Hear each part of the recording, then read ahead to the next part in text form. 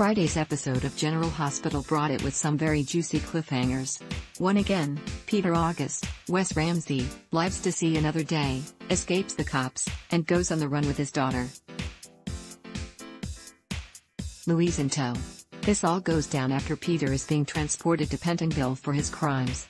But the van crashes, when actually it was a setup, the tires were punctured. Mac, John J. York, and Dante, Dominic Zamprogna, are on the scene, and then they get shot at.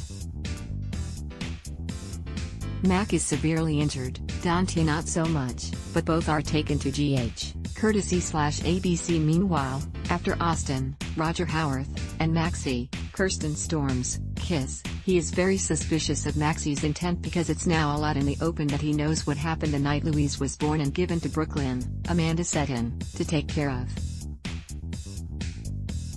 At the Q's, Brooklyn and Chase, Josh Swickard, are fighting their attraction to one another, then nearly giving in with a big kiss, when the phone rings for Chase. It's Dante from the hospital telling him that Peter escaped. When Chase relates this to Brooklyn, she freaks and hightails it to the nursery, and wouldn't you know, Bailey aka Louise is gone.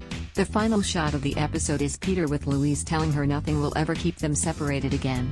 While all this is playing out, Sonny, Maurice Bennard, decked in white tuxedo with new wedding bands for he and Carly, Laura Wright, is waiting for his wife to show up for his planned night with her at the Haunted Star. Sonny wants to show Carly how much he loves her. Christina, Lexi Ainsworth, finds Sonny on the deck and is concerned for her dad, but reassures him that Carly will see the lengths he has gone to, in order to make a perfect evening for her.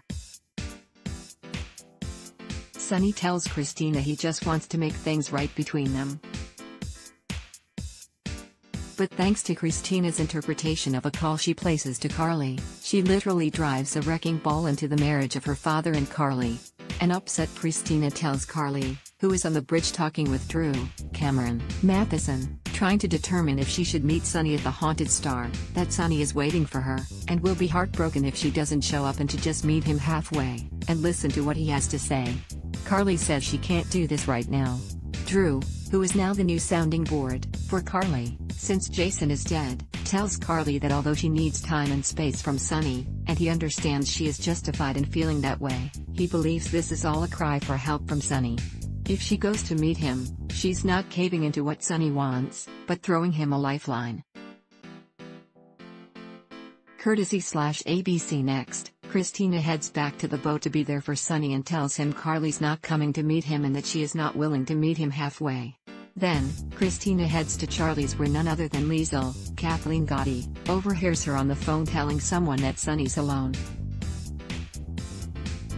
Liesl next informs Nina, Cynthia Watrous, who she had been talking with at the bar, and Nina decides to head to the Haunted Star.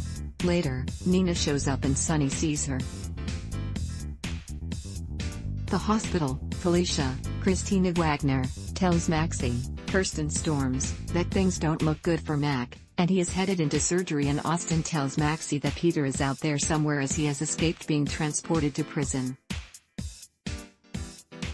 Add luck test, why?